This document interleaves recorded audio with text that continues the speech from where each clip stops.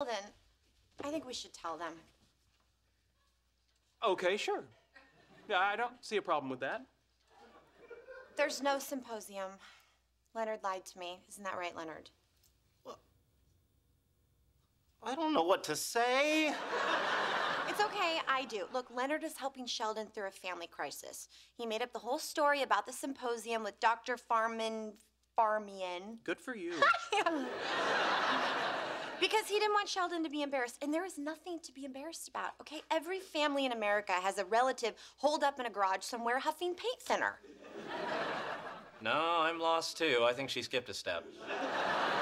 No, look, Sheldon's cousin Leo escaped rehab, and he's in a Motel 8 in Long Beach. The whole family's going out for an intervention.